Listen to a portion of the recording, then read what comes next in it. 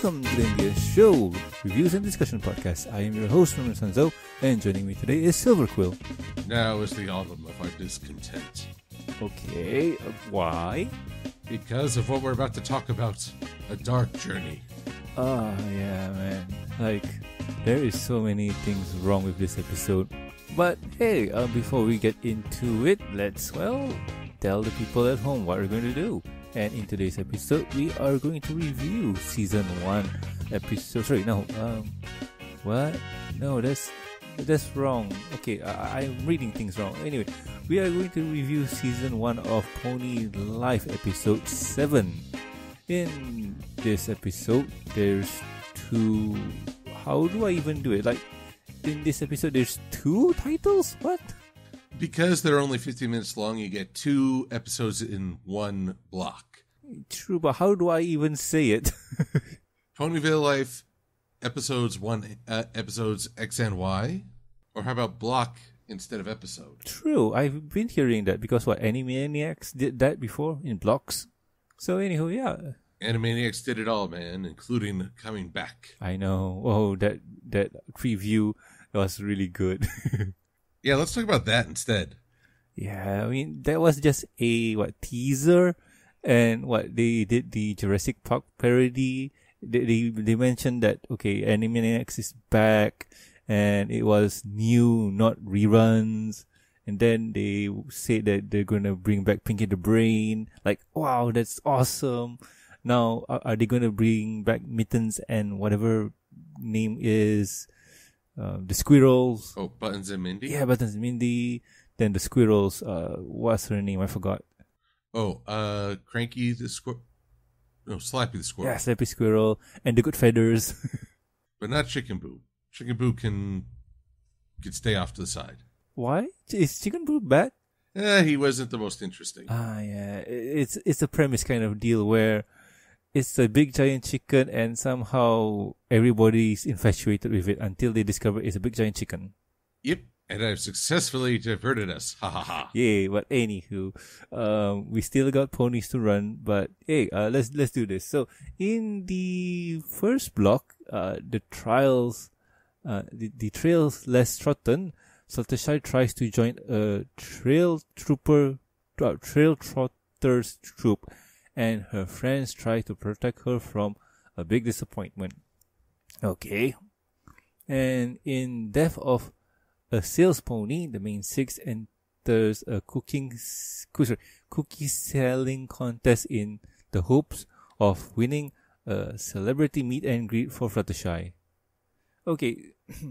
I see what you mean last week by, okay, this is a story arc that involves Fluttershy and whatnot, but why? I guess I understand why the parts, but this is one of those scenarios where I like what they're doing, but it's done so short.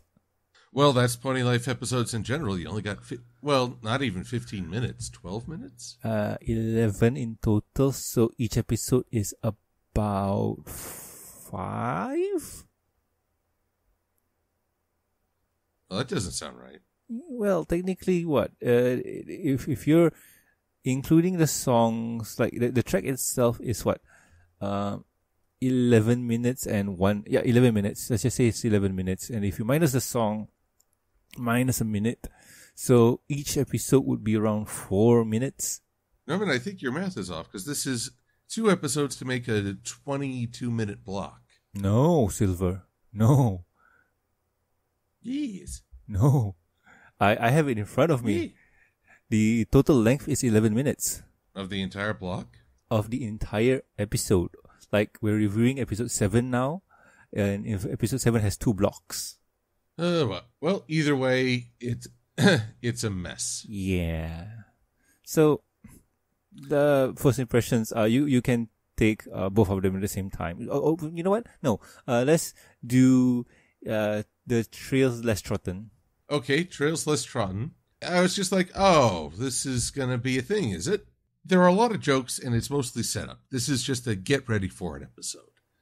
So I don't mind a setup piece, but to make this work, you're like, oh, great, this is the liar revealed type of story. But rather than have it done right away, they're going to have it hang over our heads for a little while. Whoop-de-doo. Yeah. Oh, joy. Yeah, and the worst part is the person that's lying is one of... You know what? There's spoilers already. No, I'm not going to talk about it. No.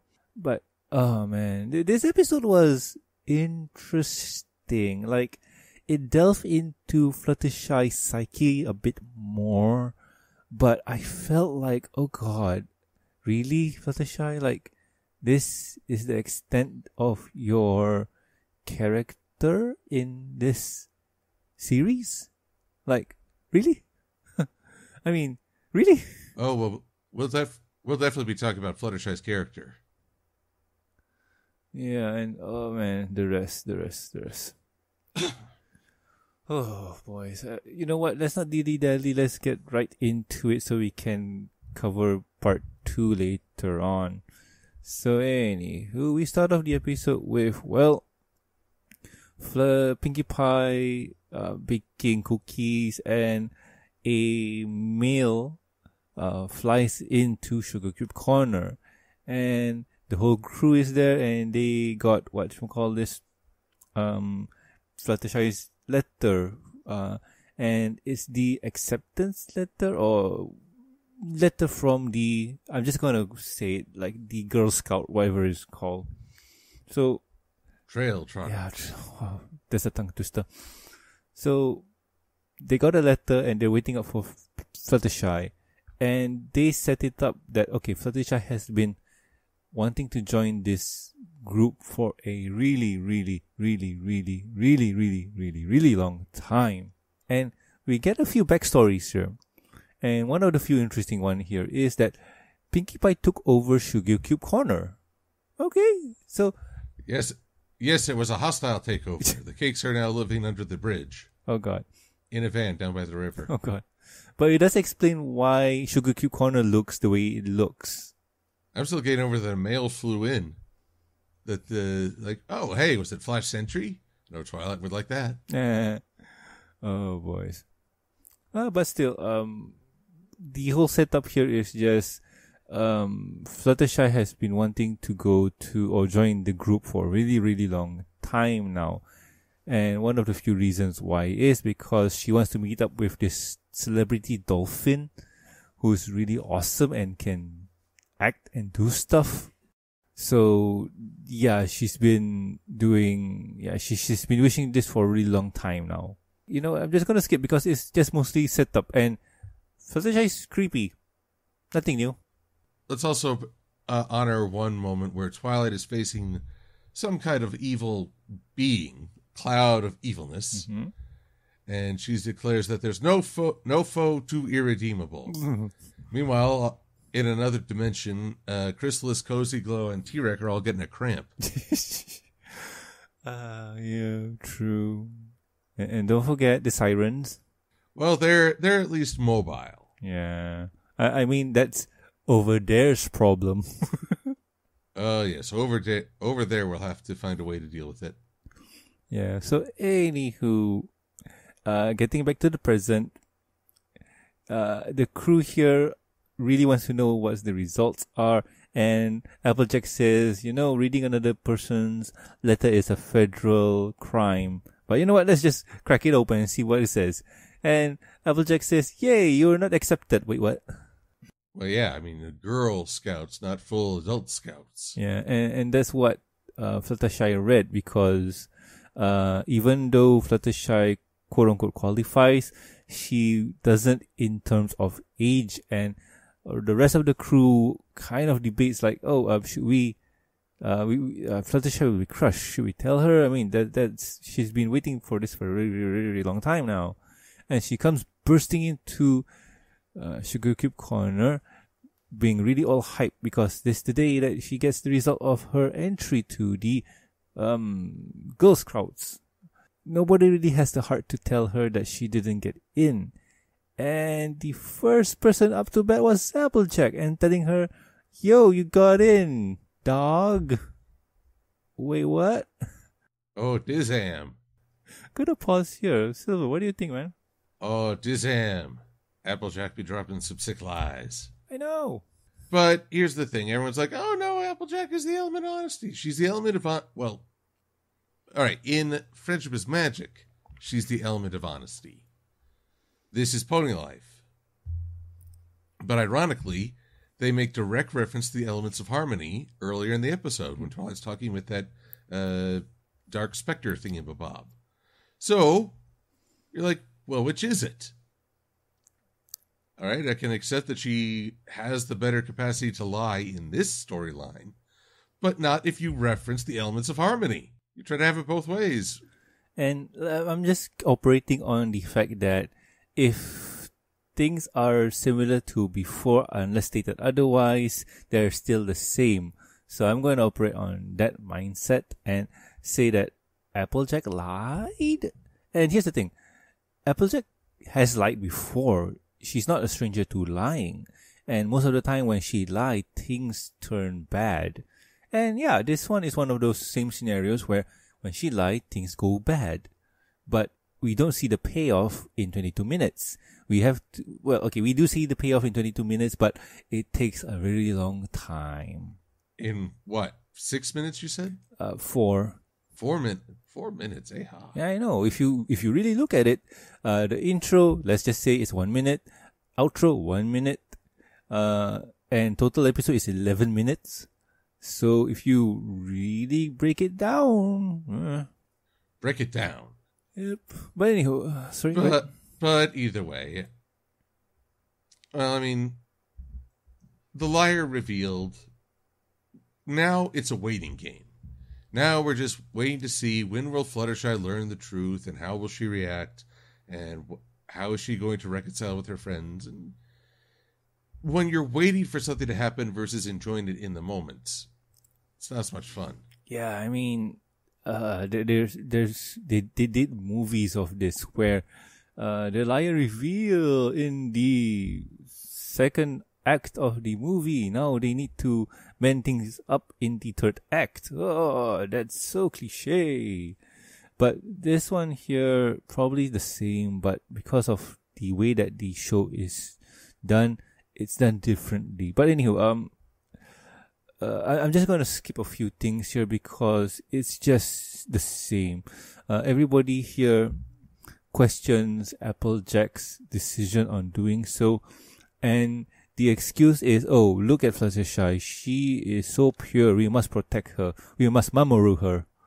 And even Twilight says, like, what are you doing? You better tell her the truth. And Applejack says, go look at Fluttershy. She's so pure. We get to Mamoru her. And one thing creepy, she has the Dakimakura of the dolphin. Wait, what? Oh, yes. Her idol is a dolphin who talks. Talking dolphin. Really now? Like, Fluttershy talks to animals and a talking dolphin impress her? Oh, God. Well, I mean, this is a dolphin everyone can understand. I guess. But anywho, I'm just gonna fast forward a bit because this is the same thing over. Anywho, they try to make Fluttershy happy by, oh, let's do badges. You get a badge for this, you get a badge for that, blah, blah, blah, badge.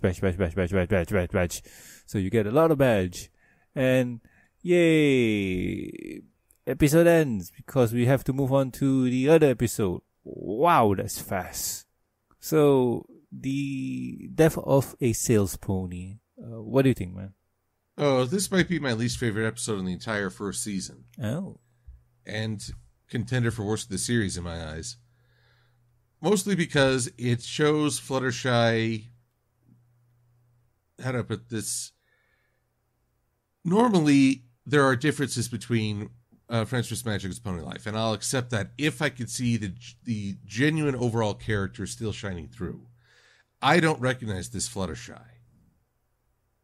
This is a very, very different Fluttershy in a bad way. Basically showing her obsessive, uncaring, hostile. Now, funny enough, later on we can talk about how how some people actually enjoy this Fluttershy more. Oh, really? No. But for me, I am not of that troop. I do not enjoy this presentation or this take on Fluttershy. And as it still continues the liar reveal without any consequence yet, it feels like, oh, we're just spinning our wheels. It feels that way, and yeah, man, like, how would I put this? When I saw this episode, looking at this version of Fluttershy, yeah, she's entertaining. She's entertaining, all right, but it feels like the writers don't really get her. Like, they don't really understand Fluttershy.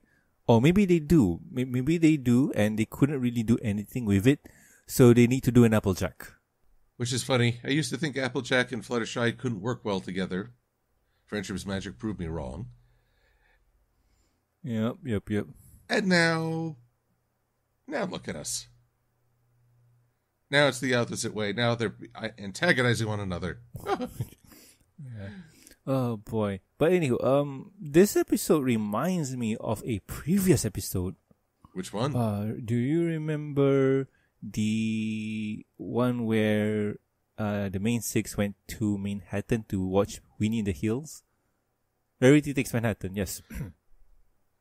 Oh yes, where Rarity turns her friends into a sweatshop, basically. Yeah, and this has the same feel, except that in this one, Rarity is stressed out of her mind just because somebody stole her fabric, and yeah, there's a lot of pressure put onto her.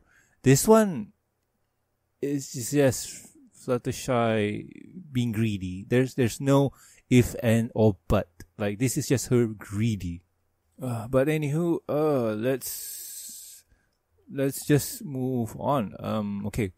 We start off the episode with Pinkie Pie baking cookies just for fun because she has a bakery and she likes to bake. And Fluttershy comes in saying, yo, we need to bake cookies for baking cookie sale. The highest gross for baking cookies, we'll get a chance to meet up with the dolphin. Yeah, I need to do that. I need to win. We need to win at all costs. So she recruits her friends to go and sell cookies. It is a success because the main six love selling cookies and because it's fun. And with that, Fluttershy gets a lot of doge and she gets greedy and she wants to accumulate a lot of bits so she can win. So she tells all her friends to sell, and yeah, she's being mean about it. So I'm just going to go through what all the ponies do. Pinkie Pie is the baker. Applejack sells cookies in a line. Twilight does analytics and predictions. And Rarity does fashion promotion somehow. And who else am I missing? Rainbow Dash. Yes, Rainbow Dash does delivery. Am I missing anybody?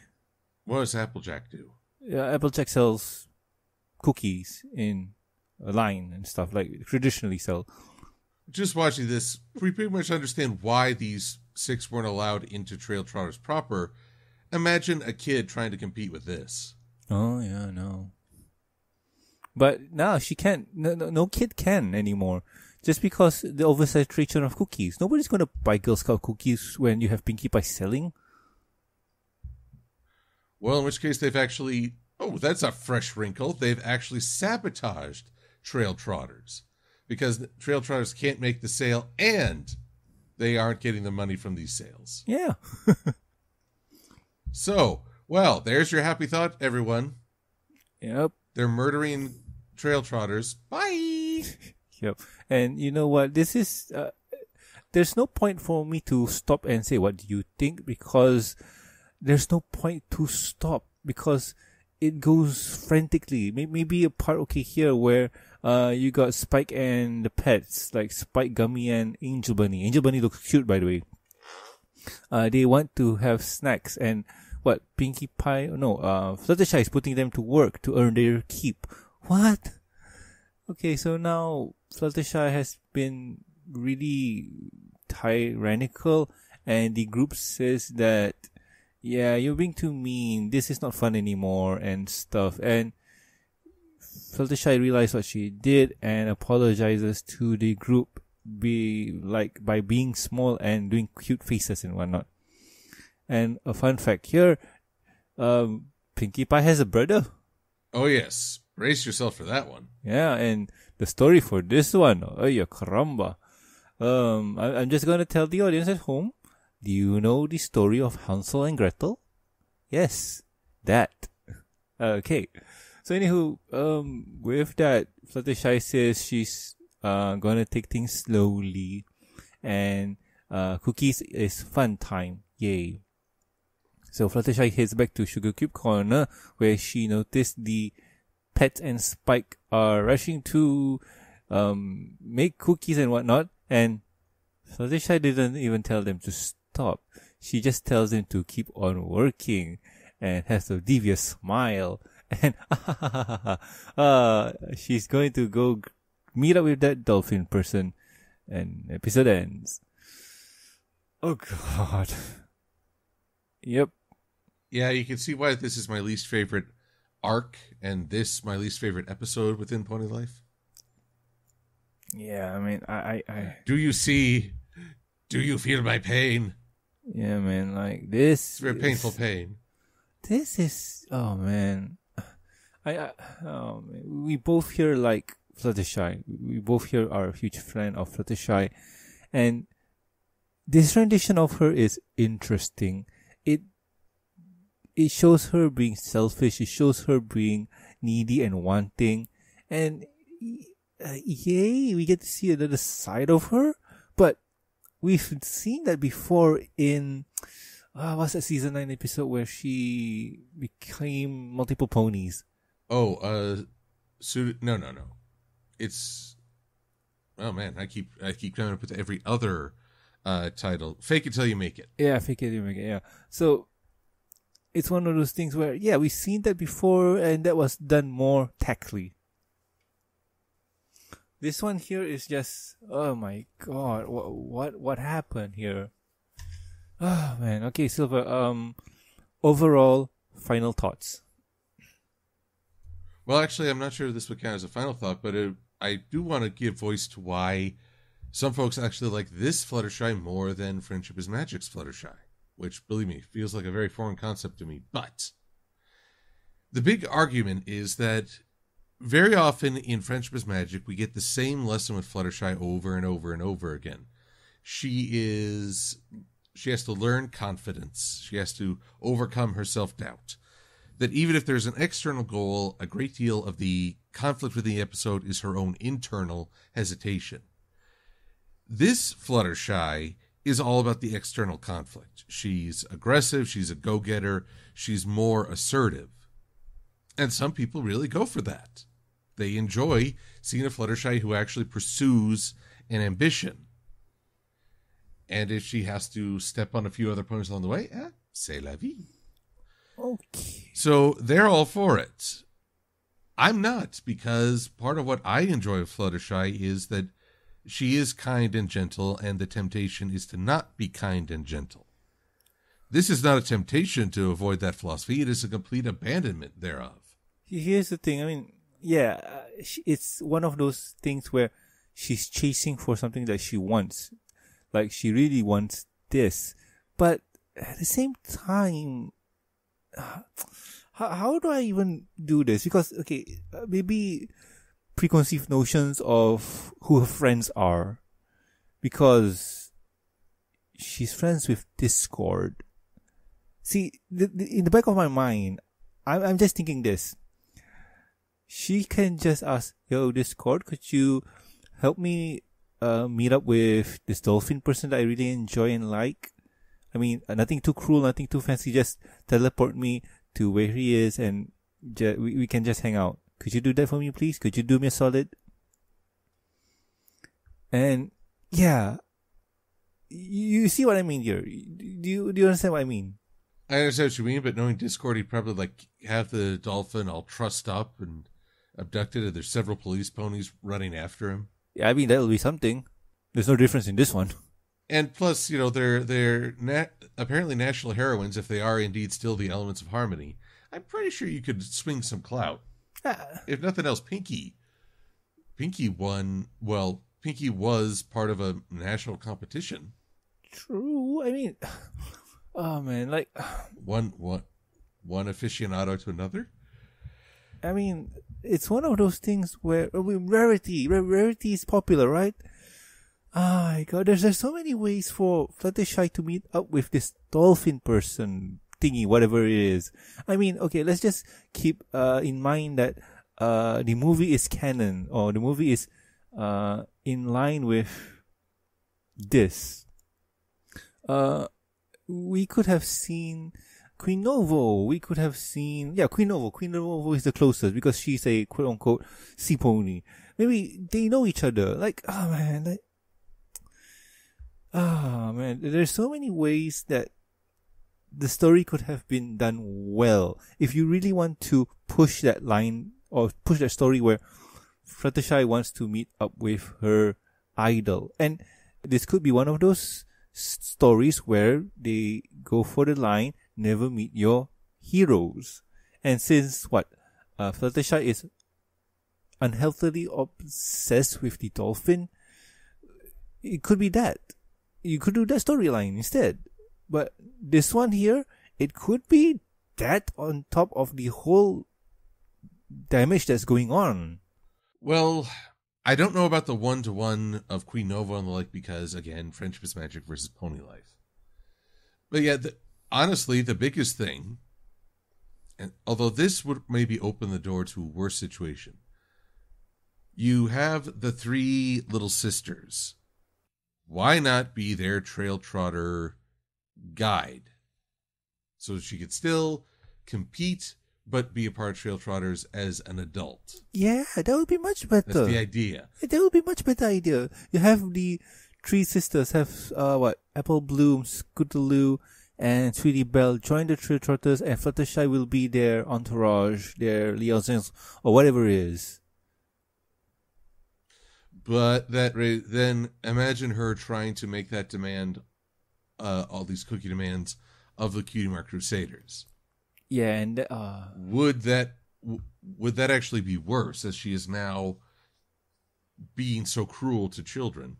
It's no difference. The feel and tempo for what is being shown and our idea and what's shown to us, there's no difference because Fluttershy is just competitively mean in this one. And in this one here, okay, the only way that it could make it work is that the CMCs are also a huge fan of the dolphin and they want to meet the dolphin too. And they will do whatever at any cost. Any cost, no matter what. I mean, is it me or am I starting to get really, really angry? I think you were getting nihilistic there for a little bit. You're like, oh, it doesn't matter. Let's not bother with this. The nihilists, I can get you a toe. Oh, man. We believe in nothing. Oh, man. Okay. I think we already shared our overall thoughts, right? Well, just that this is not a Fluttershy I find terribly endearing. And the fact that we go now 2 episodes and the lie is still not revealed. And it's going to get worse from here. Oh, yeah. You've seen episodes already. I haven't. I'll see episodes on the day that we're reviewing this.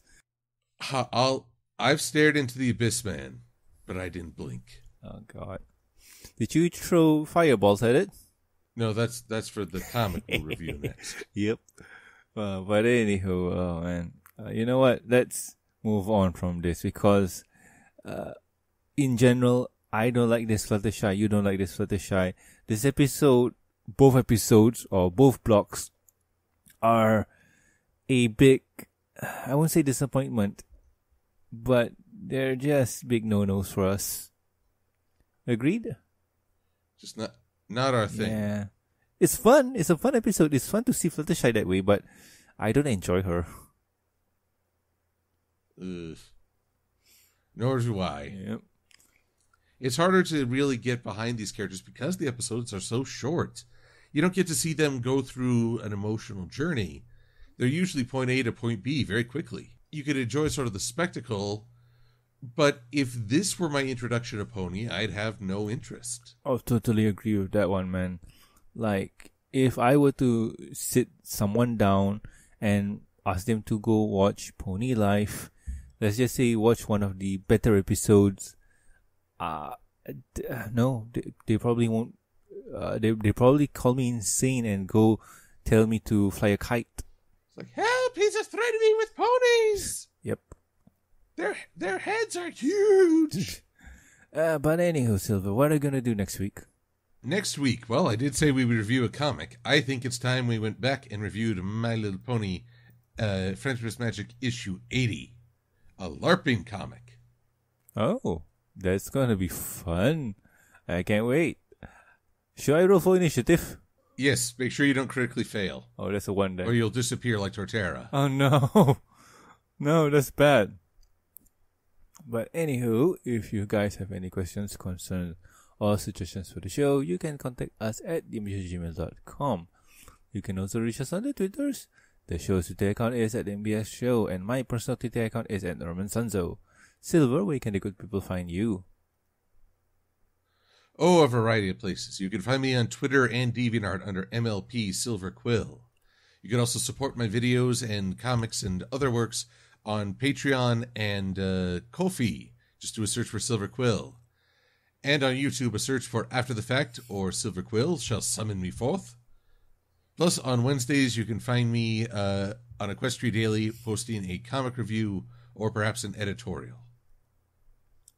Awesome. Guys, go check his work. They're really great. And, well, let's see. Also, please subscribe and rate us on iTunes, YouTube. Don't forget to press the bell icon to stay up to date, and Stitcher Radio, and also like our Facebook page. You can also catch us on PrintLive.com. Links are in the show notes. If you would like to support the show, you can do so at patreon.com/MBSShow. With every support, you'll get a week's early access to review in this discussion podcast, exclusive and deleted content. And a huge thank you from me. Talking about the thank yous, I would like to thank Lucky Knight, Jeffrey, Tristan, and also myself. Thank you so much, guys. You are great. So anyway, I have been Norman Sanzo. I am Silver Quill. And we'll guys catch you next week with another fun episode of the MBS Show. See ya. Adios.